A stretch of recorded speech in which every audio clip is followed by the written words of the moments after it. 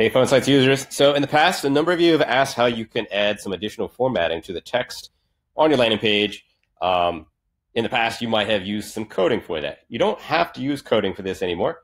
If you go under the Design tab, either the Add Block option at the bottom of the page or down here at the bottom of the page, either way, what you can do is you can add in a new feature. It's called the Content Block. So let's go ahead and select Content.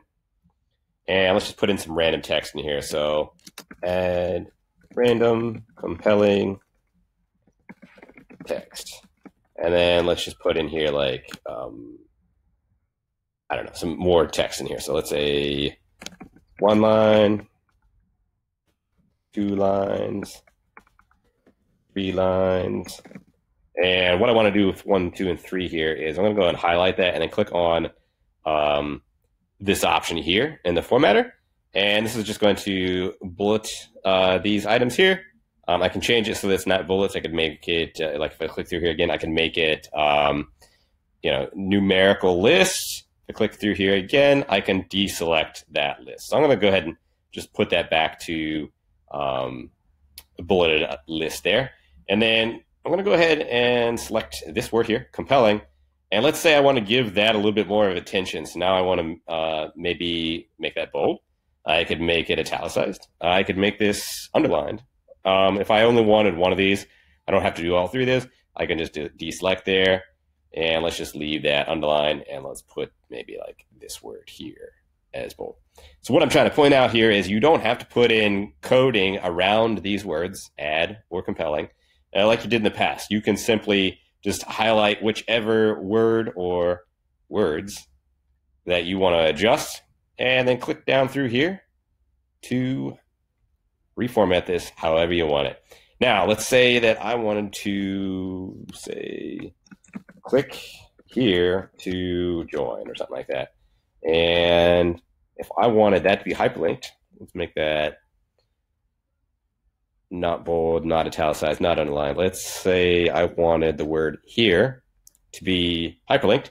Now I can select here and then click the little link icon right there.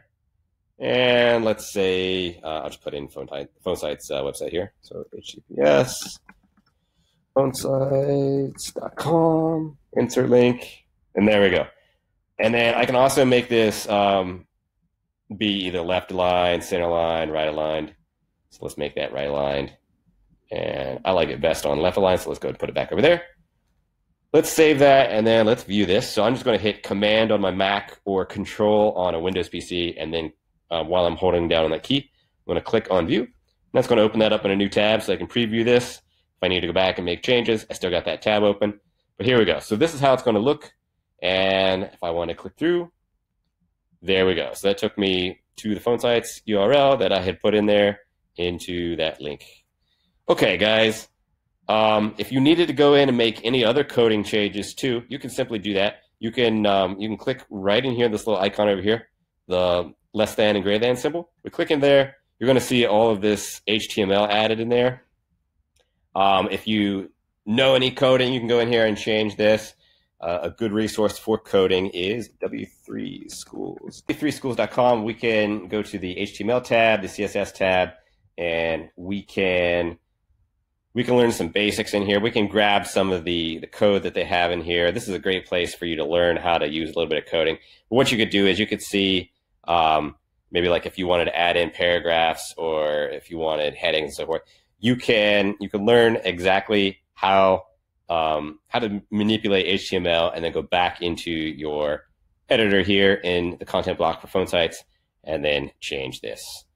I'm not going to dive into how you can use this. You'll need to figure that out on your own. But anyways, hopefully this is a great start for you guys to help personalize the content a little bit better, but you really don't need to dig into the HTML option that you have here. This is probably sufficient for what you guys need here. One other option I didn't go through here, this is just to add in an image. Let's go ahead and try that out real quick here and see how that works. I'm going to remove those. And let's click through, oops, my bad. Let's click through and add an image here. Let's just put in that picture right there. Insert that. Save. And let's open this up in another tab. And there you go. So you got that little image in there, as well as the list of items and our formatted text. Now, it looks kind of junky on my side just because I put random stuff in here, but I just wanted to basically use this video to show you the new functionality here that you can use in the content block. Let us know if you have any questions, guys.